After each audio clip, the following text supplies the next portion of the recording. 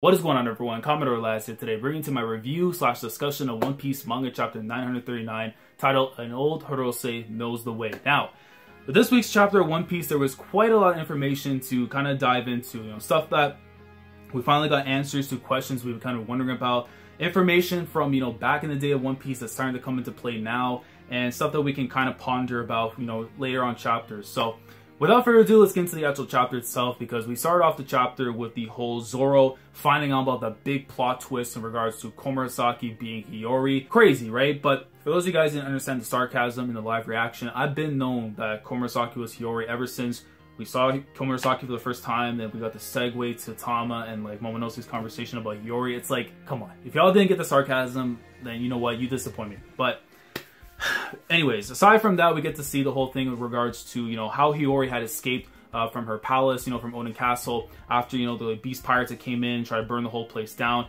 She was saved basically by Kawamatsu, the Kappa, who again was now revealed to be the person that we saw that was like shrouded in mystery with like, the hats and the clothes was kind of hard to see. That in fact was Kawamatsu the Kappa. Pretty much had rescued her. He dug his way through like the for a water channel to pretty much go and escape out of the castle. And it also kind of makes me wonder a little bit in regards to what transpired afterwards with Lady Toki's fruit, because as we know, there was nothing stated whatsoever, during like Hiyori's talk and everything in regards to, what had happened afterwards. So it kind of makes me think that most likely two scenarios kind of come into play. Either for one, which is the most obvious one, is that Lady Toki had died and her fruit has circulated somewhere else. Maybe it's inside of a banana, maybe inside of an orange, a pear, I don't know, with polka dots or a little time thing next to it.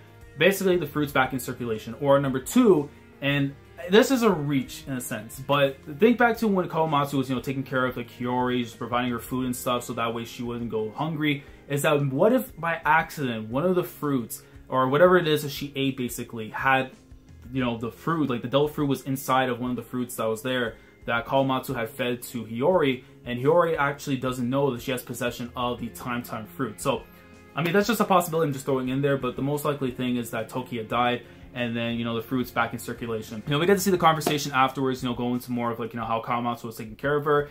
He pretty much took care of her basically from the age of 6 up until 13. So for at least like 7 years, we get to see, Kawamatsu was taking care of her for that time, and then eventually whatever transpired that led to Kawamatsu being in prison in Udon, and then eventually afterwards Kyoshiro came in and took care of her, transitioning from Hiyori afterwards to Komurasaki. And I do want to talk about more regarding that little time thing, because I think Oda might have just told us exactly who Kyoshiro really is. But I'm going to leave you on that cliffhanger for another video for that. And after that, we get to see, exactly why they decided that, Hiyori was not going to be part of the whole time loop and jump into the future 20 years, is that they wanted to pretty much preserve the bloodline for the Kozuki family. Just in case whatever the plans had gone wrong and they end up dying afterwards, at the very least, the Kozuki bloodline can still live on through Hiyori in the present timeline. After that, we get the reveal of the 9 red scabbards, or the Akazaya 9, depending on the translation. We get to see exactly who the members are, of course. In fact, are Kinemon, Kanjuro, Raizo, Kiku, Joro, which I was kind of like weirded on, like that was her name, so, but I'm still gonna call her Kiku regardless. Kiku, then we get Inuarashi, Nekomamushi, then after that it's Ashura Doji, Denjiro, and then after Kawamatsu. So we get like the whole like Akazaya 9, which I felt that was fine. We didn't need to like, have to ponder on like, who this other mystery character is going to fill those slots afterwards. So the fact that we got the Akazaya 9 pretty much out of the way was actually pretty good. And then afterwards we get to like more of the talk after where Zoro kind of reveals that, well, the calling cards and stuff that, Hiyori brought up and stuff have been good to, recruit some of the people that we need, for the alliance.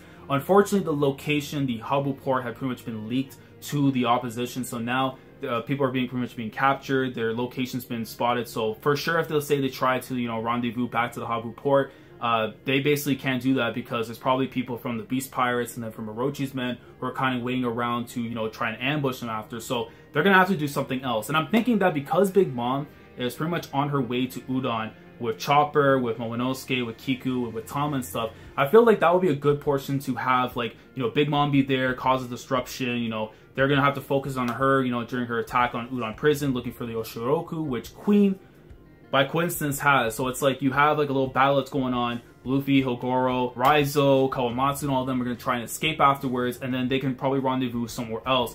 And I think the most likely situation might be going back to Amigasa Village, or possibly somewhere within Curry that's kind of away from everything that's going on. So maybe that's probably a new location they're probably gonna have to look for. Maybe wherever the Sunny is near the Curry Beach. So maybe that's probably the new location they're gonna look for, unless they're able to take all the heat off Habu Port and move it towards Udon instead. We get that, and then after they were kind of teasing towards, you know, Hiyori saying that, you know, maybe she's gonna wait to see her brother after the final battle, but I don't see that being the case because again, Zoro, we know, is gonna rendezvous back afterwards with the rest of the Alliance and Straw Hat Pirates, and most likely she'll probably be on the sidelines. Maybe she ends up meeting Momonosuke at the end of Act 2, or maybe she just doesn't yet. They're kind of like, you know, in hiding, and then she's kind of waiting on the sidelines for, you know, the eventual battle to kind of conclude and see him. I think that's going to be the case. After that, we switch over to this really nice double spread where we get to see the Risatsu Prison District, or the Prisoner Showcase, where we get to see basically all the prisoners who are pretty much all the rebels that we got to see early on in Act 2 that Usopp was handing out the calling cards to, and pretty much kind of denying everything that's going on. They're like, oh, like, you know, this has nothing to do with anything. It's just an old folk tale. You know, we're just playing around. It's nothing that's serious. And then Fukuro Kujo kind of states that it's kind of rubbish because apparently there's like a riddle in the actual like calling card, which I think is just because like, you know, the symbols and stuff inside might actually tell like, you know, a thing. There's probably nothing like on the back side whatsoever about like, you know, tail or whatever that's there. So it's probably just like, you know, the symbolism of the calling card itself that kind of is the riddle itself. After that, we get to see, you know, like Beppo, Sachi, and then Penguin from Law's crew pretty much beaten to a pulp.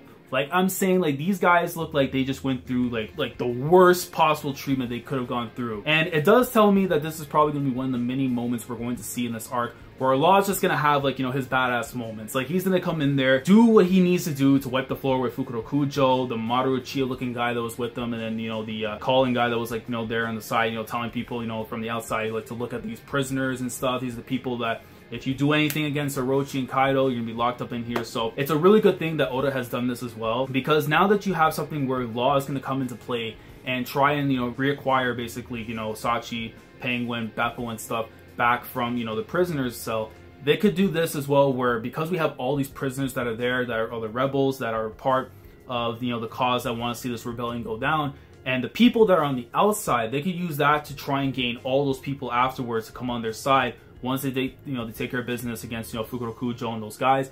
But the only thing I could see that could come into play that stops Law from doing anything is, let's say, if Basil Hawkins or Drake or some of the other headliners come into play, then it's like, okay, he has to fight through those guys to try and get them out. But I think the most logical situation is that he uses room, takes everybody else out afterwards, and they have no idea what's going on. So that's what I can see transpiring with Law. He ends up making his way actually there, and we get to see a masterclass performance from him. And the rest of the chapter, we get to see afterwards, you know, the stuff that takes place in Udon Prison, where we get to see Luffy and Hyogoro, the tag team of the century, going at it against Alpaca Man, aka Cusco from the Emperor's New Groove, and a brand new gifter that was showcased named Mandillo Man, who is in fact a Armadillo Smile user. Now, again, for people who know, I actually like armadillos. If you guys ever played the Kai the Tasmanian Tiger games, I think there's a character there who had like the armadillo thing going on, like the theme, and they're really cool. They're cool animals, but Mandillo Man, let me just say this right now. This guy was looking like, you know, Dollar Store Bruiser Brody, if you've ever known what that guy looks like. And then, like, it's just the design and stuff was just so weird. Like, he looks like he has a baby coming out of his back. Like, do you understand, like, how weird? Like, his design just looks so, like, I just can't, you know what I mean? Like, he got guns, I understand, but it's like, yo, like, the design ain't it. And, like, you know, we even get to see, too, like, Kawamatsu, you know, talking about, like, you know, he wants to go out there and start sumo wrestling, which kind of gives us an idea of what his fighting style is going to be like.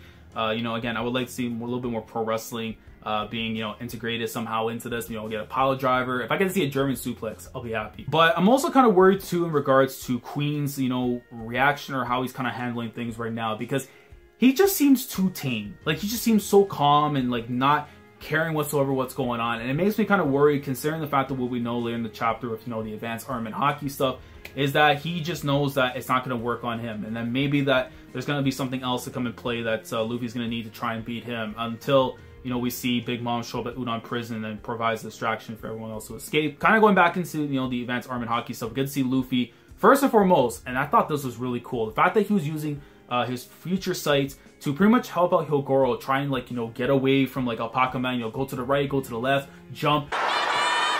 Oh, God, you can hear that! My man came out here with the Shibata headbutt, so shout out to Hyogoro before the greatness that came in afterwards, because, you know, you did it what you need to do, and, you know, he gets to talk about with Luffy afterwards in regards to what exactly he's trying to do, and he's talking about, like, you know, what Luffy was trying to do with Armadillo Man, where he's trying to, like, punch him, and he was trying to do like the whole shockwave thing that we saw from Rayleigh and from Sentomaru, but he was only able to manage, you know, to have like his arm turn black and stuff instead of doing the wave when he caught on to him. And I felt like this was really cool that, and I didn't notice this until I went back to look at the chapter again, look at some of the older stuff as well, which I was mentioning earlier in the video. But the very fact that this is stuff in regards to, you know, you can transfer your Haki into like your sword and stuff, which, you know, is basically like the shockwave stuff, but like a little different thing. It's kind of similar to what, you know, we saw from way back in Alabasta with Koshiro showing, you know, Zoro how to cut steel. He was saying this as well with Hyogoro, where Hyogoro was like, you know, I can show you exactly how to, you know, if you were to transfer your Haki into your sword, you can be able to actually cut steel. And if you didn't want to do that, you don't have to cut the thinnest of papers and stuff. So I thought that was really cool that we actually got to see that brought back into, you know, the current timeline. Like stuff that was from back then in a flashback is actually being used now. And when Hyogoro was looking at what exactly Luffy was trying to do, he's like, yo, let me show you what exactly it is that you're trying to learn. So he comes in, and my man with the shock wave, bro, he was like, got that face. He's like, yo, out here, he hits him.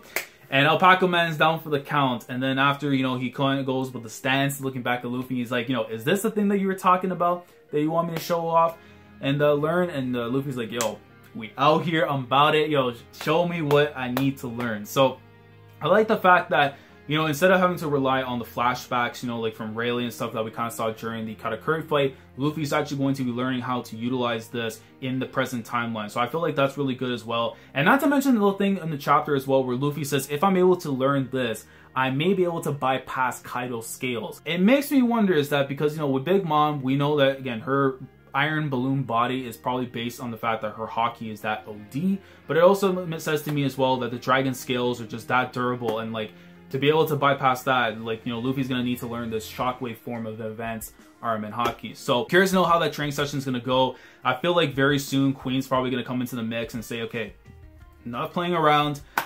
I'm tired of letting you, you know, wrestle around with my gifters and making a mockery out of them. So, I'm really hoping to see, like, you know, next chapter, Queen's going to try and intervene, get a fight going on with Luffy, and then maybe it leads to Big Mom popping up afterwards and kind of intervening. If not, then I maybe can see Luffy try and pull, like, you know, a victory against Queen. But I'm curious to know what you guys think down in the comment section below in regards to this week's chapter of One Piece. Let me know what you guys think about the whole thing in regards to, you know, like the Kawamatsu. Do you think that he is, you know, the Kappa being like a subspecies of the fishmen, or do you think that the Kappa are going to be like its own race? Let me know what you guys think down in the comments on that. In regards to the whole stuff in the Risatsu prison district, let me know if you guys think that, you know, Law is going to intervene there. You know, maybe he's going to use his room to try and get everybody out, or he has to fight some of the headliners. Let me know how you think that's going to work out. And then the whole Advanced Armament Haki. Did you guys like that, this, you know, talk and stuff that we got, you know, regards to how the whole process works, that kind of thing? Let me know down in the comments.